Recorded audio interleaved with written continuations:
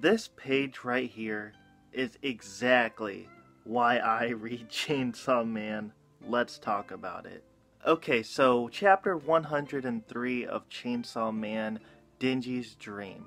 Now, this chapter didn't exactly go the way I thought it was gonna go, mainly because, like, where we left off, you know, obviously Denji had that giant fight with the cockroach devil, and Asa and her friend were, like, right there, and I thought that they were gonna have some sort of, like, interaction with each other, but they didn't. In fact, it literally has not even shown Asa at all since then, so I'm kind of like, okay, like, what is, like, they're just not gonna meet? Like, that to me was kind of weird, because I thought that was when, you know, Denji and Asa were going to meet. Obviously they didn't. And then you see a bunch of people, you know, supporting Chainsaw Man. There's a mascot standing outside, like, he has like a Chainsaw Man mascot hat thing on, and he's like waving a sign or whatever about clothes, and you see people, you know, walking around wearing Chainsaw Man clothes. Anyways, so on the news, they're basically reporting that Chainsaw Man has saved the day thanks to, towards a cockroach devil. He has saved the day. And then you get a lot of, like, interviews and stuff. The TV crew are interviewing people on the street. And this is what I've really found very interesting, is that initially when, you know, this new arc started, a lot of us had the assumption that everybody just, like, loves Chainsaw Man now, and it's kind of like an anomaly for somebody like Asa to not like Chainsaw Man. But in this chapter, we actually found out that majority of the public actually don't like Chainsaw Man. Now, I don't know if that also means that they fear Chainsaw Man, because Chainsaw Man obviously gets his power from fear. And if nobody really fears him anymore, is he actually considered very weak right now? Maybe. But it was really interesting, because we get all of these interviews on the streets, and then we get an interview from Denji. And I think it's hilarious because, like, I don't know, first of all, before I get into the hilarious moments, is it just me, or does Denji actually look older? Like, I don't know if it's because Fujimoto took like a year and a half, basically, or roughly around that amount of time off from drawing Denji, so I wonder if, like, it's just artistically he's changed a little bit because it has been so long since he drew Denji, or did Fujimoto purposely draw Denji a little bit older? He doesn't look much older, it's not like a big time skip, but he does look like, you know, maybe a year at most has gone by, maybe not quite a year yet, but he does, I don't know, to me personally, he does actually look a little bit older. But anyways, it was hilarious because he's on the news totally acting like he's not Chainsaw Man, and then at the end he's like, oh yeah, by the way, I'm just guessing this because I don't know, but I think Chainsaw Man's number is actually 34, and then the TV crew's like, okay, dude, you can't be giving out your phone number and stuff. And then that's when we find out that the general public does not know who Denji is, which is something that I assumed in previous videos. I talked about how Denji is basically on like a Spider-Man type of situation where he's like I can't think of the word. Basically, he's a superhero who wears a mask. Like, the chainsaw acts like a mask, basically. And so he's basically like Spider-Man, and so is Asa, because she has the scar on her face, but when she's not in her War Devil mode, she doesn't have the giant scar on her face, so she's, in a sense, kind of like that Spider-Man-esque. Even though, like, the War Devil looks exactly like Asa, right? So it's kind of like, okay, that's not like a big disguise, but whatever.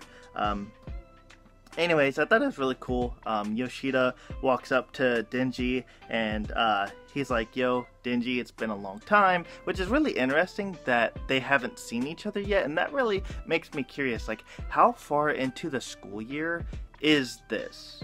Like, realistically, like, how far into the school year is this? Because the fact, like, let's say that it's been 6 months since Denji entered school, like, how has Yoshida not met Denji if they go to the same school and they've been there for months, right? Because apparently this is the first time they met since back when Yoshida squared up with Quan Chi, right?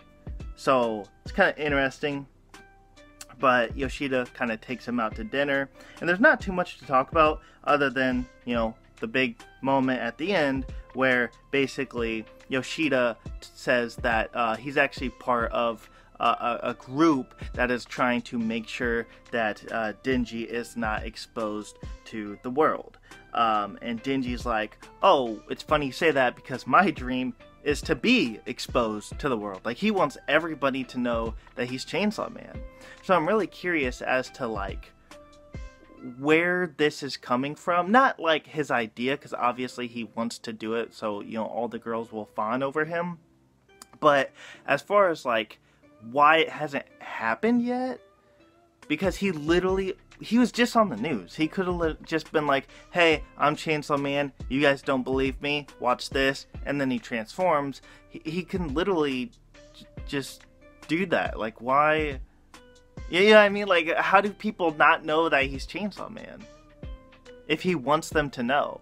So I don't think that's quite what Denji means. I don't think he is trying necessarily to expose himself, because he could literally do that, like, today. Like, I mean, like, it's not something that he has to, like, oh, I gotta accidentally be found out. It's like, no, he could literally purposely go tell everybody right now that he's Chainsaw Man, transform into Chainsaw Man to prove it, and be like, yeah, I'm Chainsaw Man, I go to this school, like, this is me, my name's Denji. Like, he could literally do that, but he's not doing that. So but that's kind of the end of the chapter. I really love it because I love how Denji, like, he eats with his hands and stuff, and it's so funny, like, the way that Denji carries himself, the way he talks and stuff. Like, I genuinely just really like Denji as a character. Like, back in high school, like, he's totally somebody that I would have hung out with. So Denji as a character is super relatable. I love him as a character. Man, it's crazy because, like, you don't realize how much you miss a character until you actually get, like, sit down time with them. Like, this is probably, not even gonna lie, like, this is probably the most fun I've had reading Chainsaw Man since it's been back, because I feel like majority of this new arc has either been insane action, which is incredible, but it's really awesome to see the action, or we're having a lot of sit down time with Asa, and that's been really good to build up her character. But today's chapter was actually more so about, let's sit down with Denji, and we don't have to get to know Denji because we had pretty much 97 chapters to do that. So now we're just seeing Denji live his regular life, right? But I'm really curious as to, like, why Denji doesn't work for the corporation anymore, like the Devil Association or whatever they're called. I'm wondering why, because, like, I believe there are 5 of them, if I'm not mistaken. There's 4 or 5, like, top heads that were above Makima, right?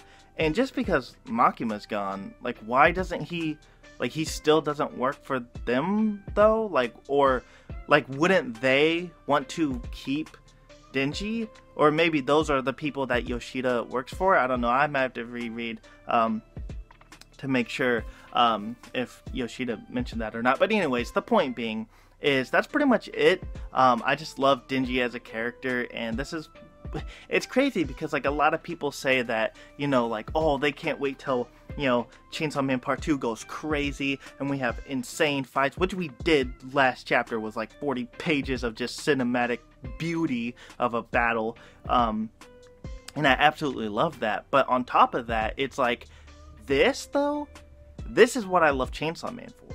Like, this is like, reading this chapter, I had a smile on my face the entire time. I absolutely love this chapter, and if I'm being frank with you, I actually enjoyed it more than the last chapter, even though the last chapter was like the big shebang that everyone's been waiting for since Part 2 started, is let's see Denji, I want to see Chainsaw Man throw down, and we got that last chapter.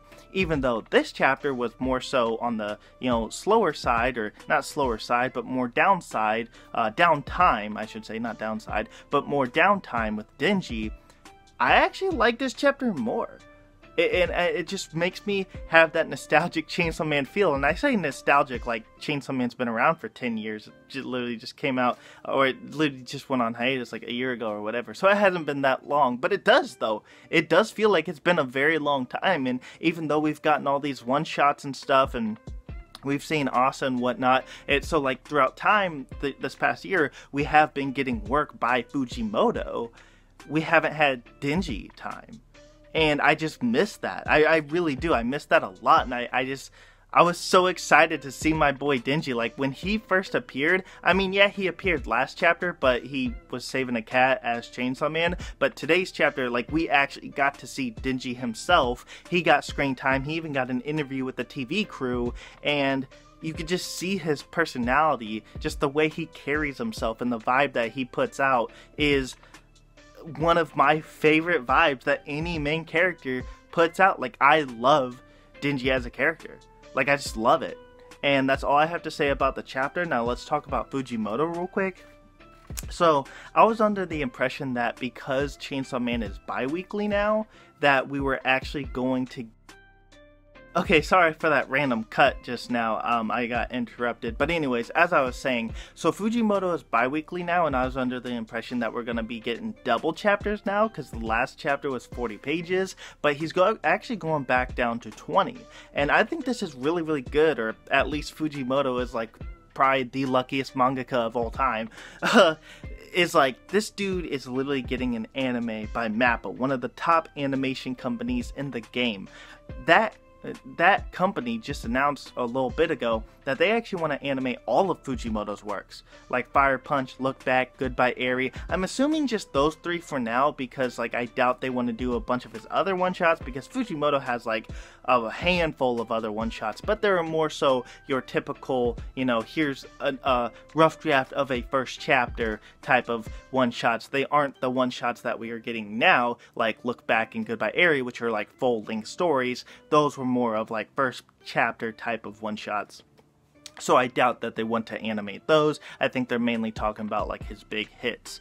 Anyways, going back to Fujimoto, he's in an incredible position right now, because he's Chainsaw Man is insanely popular, like insanely popular. Like, this dude, like Fujimoto is like my age.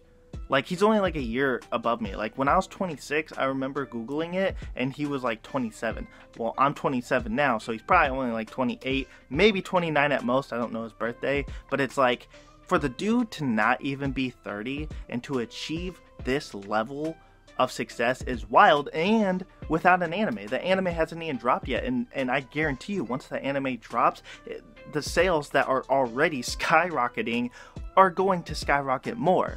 And the reason I bring all of this up is, if Fujimoto is doing 20-page chapters bi-weekly, that means that he's gonna be working he's going to be doing the same amount of work that he was doing in Shonen Jump, but he has twice the amount of time to do it now, because now he has 2 weeks to only do 20 pages.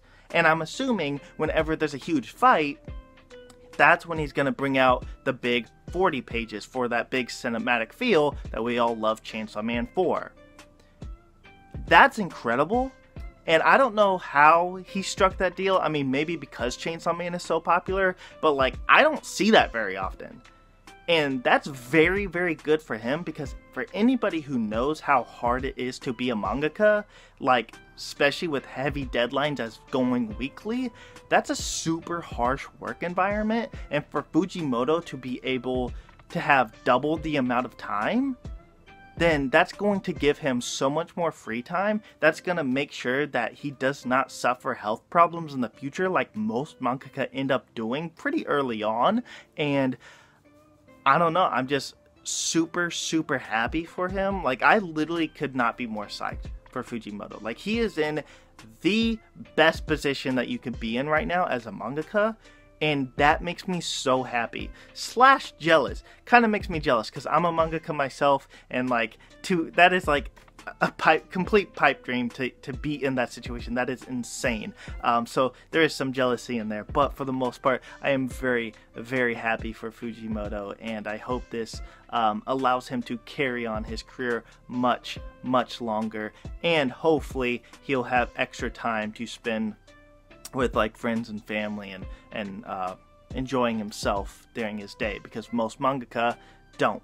I remember the creator of Jujutsu Kaisen came out in an interview, and they're talking about like, oh, what anime has he been watching lately? And he straight up was like, pretty much none, because like I'm a mangaka, I don't have time to really watch anime. And I'm just like, damn, dude, like even though like I don't work for a big publishing company, and I'm not currently weekly, I'm actually on hiatus. I'm personally on a 3-month hiatus, but once that hiatus is over, I'm going weekly. So but I do kind of know what that is like. I literally had to set a schedule to where I forced myself to watch at least one episode a day, just so I wouldn't be behind on a lot of anime. But that's the most I could do, is like one episode, just like 20 minutes. That's literally all the free time I had, and it was like I had like no free time, so I get exactly how that feels. And the fact that like Fujimoto isn't gonna have to be suffering that type of lifestyle makes me very, very happy, and honestly kind of wish every series was bi-weekly, to be honest with you, but you know, that's just not how the industry runs, unfortunately. But yeah, super happy for Fujimoto, and maybe him doing these bi-weekly chapters, and if they are only going to be 20 pages moving forward, except for huge fight scenes, then who knows, maybe with some of his free time he could be working on some more one-shots. That could be part of the deal. Or he could just be chilling, relaxing, taking care of his health, because that's very, very important.